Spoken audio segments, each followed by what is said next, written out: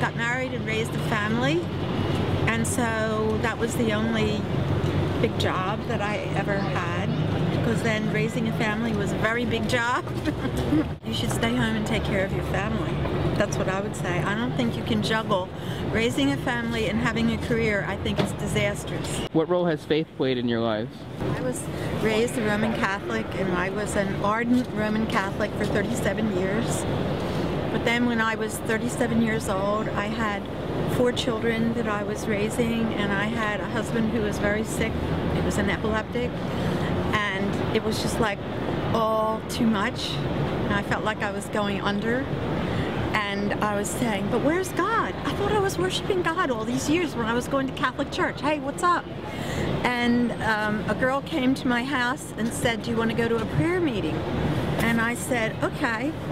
So I went to this prayer meeting and was introduced to the Bible for the first time in my life, and a lot of other books. And at that point, I was regenerated, meaning like I was born again would be the common term that's used. I was regenerated.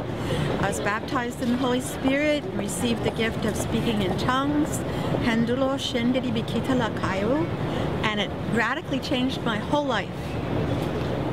I think that I was a great mother because I had God to depend on. I had Him to depend on for wisdom, for strength, for everything that I needed. And it made me happy. I was a happy mother, a happy woman. Have integrity. Have integrity. That's very, very important.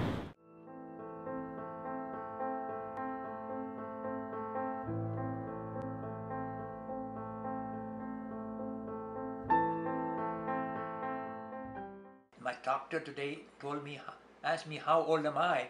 I said I'm 75. He said, wow, you are in good health. You are that, yeah, he told me today, Sylvia, for a 75-year-old guy to be in a good shape like you, he said, you are very, very fortunate. Yeah. Learn to take charge of yourself, okay? And like they say, God helps those who help themselves. Okay? God is not going to come down here and help you. You got to learn to help yourself. So people believe in taking depression medications. And I go out every day, twice a day, for 30 minutes each time. Walking and walking. When I'm walking, I keep singing, I sing, I listen to the birds, I talk to the birds, I listen to the trees rustle. Born and raised in India. And I migrated to USA in 1966. So I came in 1966. I landed in New York. I was like a vagabond, you know. I was on the go. I went to Africa. I worked in Africa, part of Nigeria. From there I went to Germany. I lived and worked in Germany. From Germany I moved to England. And I worked there for a while. And then I applied for a visa to USA, and I came from England to New York because my cousin lived in New York, in Bronx. So I came and stayed with him for about a few weeks, few months, and I found a job. And I applied for my green card in those days, you know, 1966, and I got my green card in 6 months, right in New York. So I became a resident. I got a BS in pharmacy from India. Then when I came to New York, I went to St. John's. Okay, I got my master's in St. John's in 69. I love being a pharmacist. Yep. Yeah.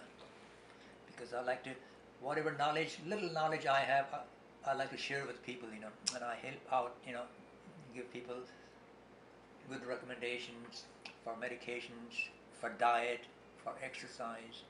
So that's become my second nature now. Then I went to Canada and I got my PhD in Canada. That's where I met Sylvia. After 1 year, we decided to get married. Yeah. And we married twice.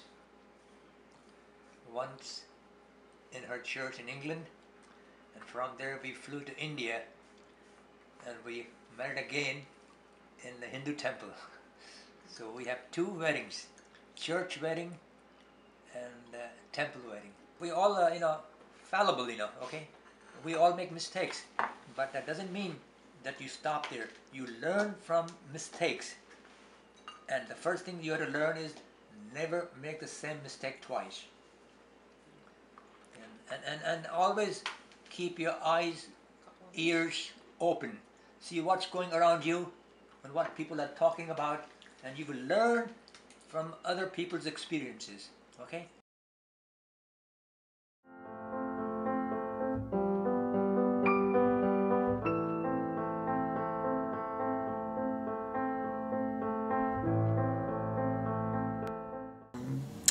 My name is Geraldine Riley. I was born in New York City, in Manhattan.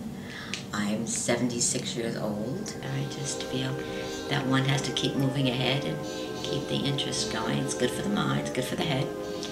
And when you get to a certain point in your life, not necessarily an age, but you get to a certain point, you really just have to grab all the information you can. Being curious is very good, very good. Seeking knowledge is really very good. The more information you have, the better it is to be able to make decisions about things in your life. Because it's always not on the upbeat. There are times when it's not too good, but it teaches you really how to get through the hard times, basically. Family really has to be, my feeling is that who you turn out to be depends a lot on how you're raised and how your family values are, and you really have to really keep your family values. You have to set your own standards. My family is probably the most important thing in my life. If I never did anything else again, raising my two children, that was the best thing I could have done. I did the Catholic, the Protestant, the Jewish, the Greek. I did all of that because living in where I lived in Manhattan, on the east side, that area, all of those churches were open to you. So everyone, you knew everyone belonged to a different denomination. So it was very interesting, very educational. Depends on what you want to do, how far you want to go, how aggressive you are personality-wise, by nature, how much you want to accomplish. But you have to also know that you have to know when to not take on too much. Okay, you can only take on what you can handle and then build from that.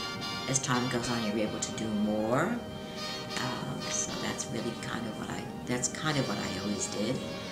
Wasn't always pleased about end results about certain things, but that's when everyone doesn't think the same. Everyone has a different thought process, and you just have to really kind of be with the people who kind of are on the same page you are.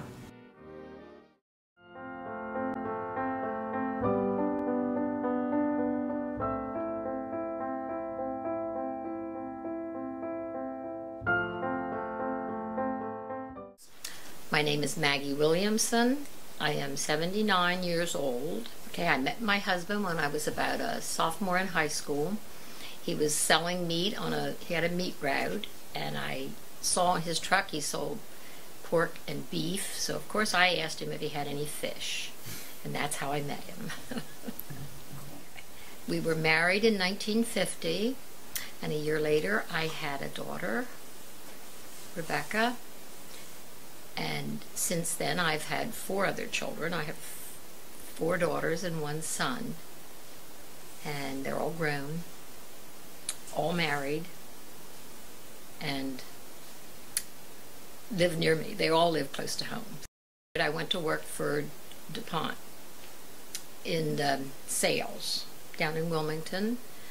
And then once I got married and pregnant with my first child, which back then, you were not allowed to work when you were pregnant. So I quit, raised my 5 children, and then I went into being a pharmacy technician, and I worked for the HMO of Delaware until I retired at 65. For the younger generation, don't try to grow up too fast. Be a kid as long as you can be a kid. Enjoy your childhood, and when you do become a teenager and ready to go out and date and look for your mate, be careful choosing. I mean, there are really a lot of good people out there, but take your time and make sure you love them before you marry, and try and stay married forever. I mean, that means a lot.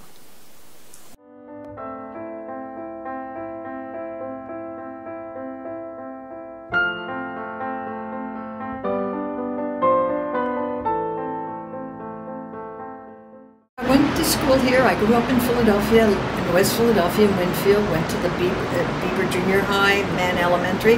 I'm a graduate of Overbrook High School, which is a very well-known high school in the city. Will Chamberlain went there. They had he was the big basketball player. And I was lucky enough to win a scholarship. Annenberg, Walter Annenberg, the great philanthropist, because I was a good student. I loved to study, I loved to learn, I loved languages and all. Penn was very difficult in the 1940s. I went in 46, graduated in 50. For a woman who did honors in science, it was difficult in that a class of 400 men would have 2 or 3 women. And some of the professors at that time just sort of didn't know how to handle us smart women. It was difficult. I have to tell you one instance where I was the one in cat anatomy. That was my field. I was excellent. I helped all those boys get A's. I get a B. The professor saw a girl's name and gave it a B. I am sure of that. And others have. There were 50 men when they found out I got a B. They carried me into his office, complained, and Dr. Nelson changed the mark. I mean, he said, "Oh, it's a mistake," because he would leave the room and I would teach the class. Senior year, I met this wonderful guy who had come back from MacArthur's army in Japan. My husband was in Kobe and all that, and we fell in love, and I was going to get married, so I figured I'll hold off on medical school. I'll get a fellowship. I need to get identity as a woman. Where am I going to go? To a women's college. I want to see that women like me can move ahead in academia. So I got a fellowship to Bryn Mawr College, and I worked with Jane Oppenheimer, the famous embryologist, Mary Gardner, and the wonderful invertebrate scientist, invertebrate anatomy. And I was there for 2 years as a TA, working and getting a master's. And during that time, when Dr. Oppenheimer went off on a Fulbright, she gave me the class. And I taught 2nd year cat anatomy there, and I loved it. Well, I was pregnant at the time. My first child was born in 52 when I got my master's. I was 3 months pregnant. And in those days, women like me, we stayed home for a few years to raise our children. I stayed home for about 15 years until Louis was 15, then Susie was 11, 12, and Michael was 7. One day, my husband looked at me and he says, "You know, you're not happy. What's going on?" I said, "Izzy, you know what? I belong to all these volunteer when I have time. I'm a classroom mother. But I feel like I could learn more. I could do more." He said, "Go back to school, get a doctorate, and our children will go free to college." Jewish, yes, I'm Jewish. I'm not Orthodox. I'm what you call conservative, Reconstructionist. You know, I love the faith. I love the tradition. I love the family things about it, but I'm not a fanatic, as some are. I follow a lot of things. It's wonderful, our family, the Passover and the High Holy Days. It's wonderful to bring family together. And my children have continued it. You have to love what you're doing, which I did. I get up at 6 in the morning. I go to 37th and Walnut and unpack the car so I could set up my 3-hour laboratory. And as a result, I got a bad back and a bad hip, but that's all right. I wanted it to be just right. I really loved it. And to keep on learning. And to respect those who know more than you in different ways. I always listen to my students. I say, today you're going to tell me there are things you know that I don't.